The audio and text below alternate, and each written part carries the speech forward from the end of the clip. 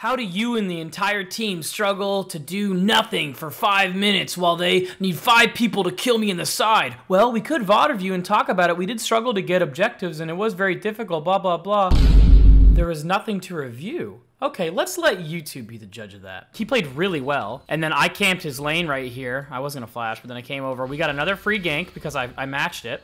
He gets another kill right here. So it's steamrolling in his favor, but then once we got to the mid game, something started happening. And this Riven player doesn't realize, see look, he's killing this guy over and over again. He's 6-1. Baron spawning, all of their outers are gone except for middle, so we should be playing around middle trying to get picks. As a 7-1 Riven, what should you be doing? You should be trying to get pressure, but you shouldn't overextend. We don't have any vision of their jungle. Look.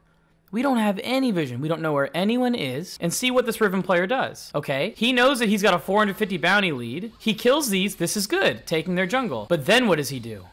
He walks into the middle of their jungle without any vision. They're just waiting for him. They're just waiting. He hand-delivered $500 to their team. Okay. You've seen this before. You know what happens. He's on vision the whole time. When you get a lead in this game, you need to pressure, but this is inting. This is dying without getting anything. We're not in a position to get to mid tower. We're not hitting mid tower. We're not on Baron yet. So this time that he's buying us by throwing his body and his extra cash at the enemy team is useless. He inted, okay? Talon got it, their jungler, and everyone got an assist. And guess what? They don't lose anything. We weren't on the map yet. He inted. Okay, next slide. I'm resetting top. Support's resetting bottom. Karthus is dead. Yone is top. He is currently in what seems like a 1 versus 2. And he's in mid lane catching a wave, which is a cannon wave. He wants to kill this. What does he decide to do?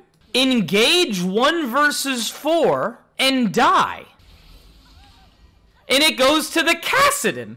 He complained about the Kassadin scaling, but he hand-delivered him 300 gold. Okay, he still has a lead on Sion. He's got a 2-item lead and 2 levels. That's really good. He could get pressure with that. We've got a little bit of vision right here. I'm in base. Yone's in base. We're not pressuring middle yet. We're not hitting the tower. Our diagonal is not on their side of the map. We have 2 people not on the map yet.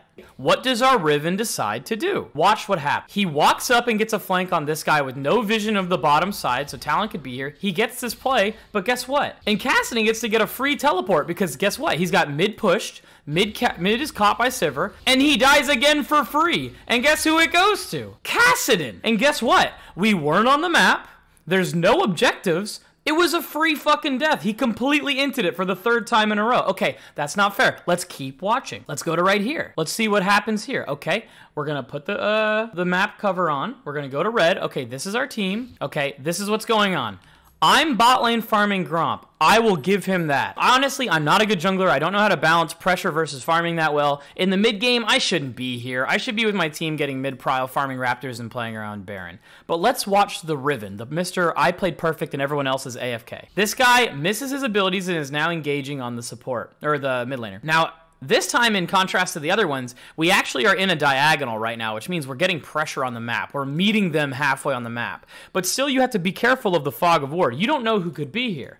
Oh, guess what? Their jungler is here. Their support is here. This is the 4th fucking time this guy is just inting without vision or anyone being on the map with him. Let's play the clip forwards.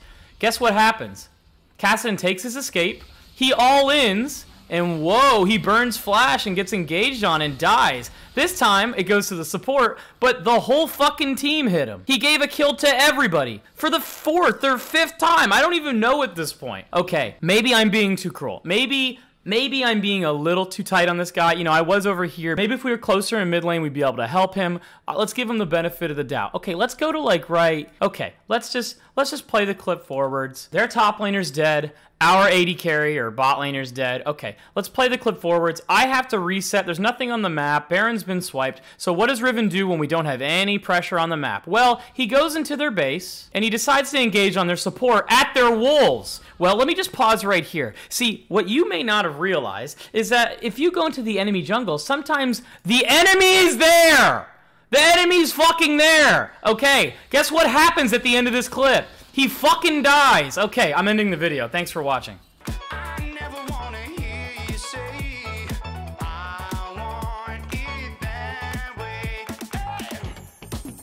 Hey, so we got a little angry there. That's okay, that happens to everybody.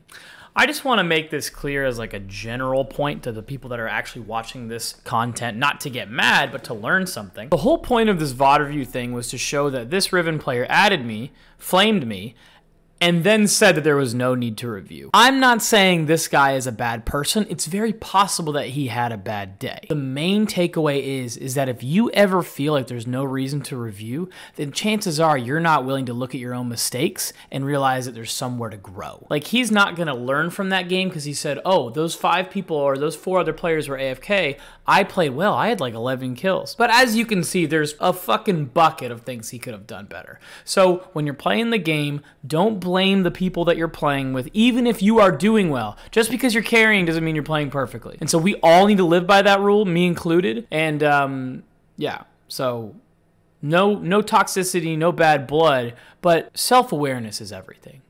Good luck on your climb.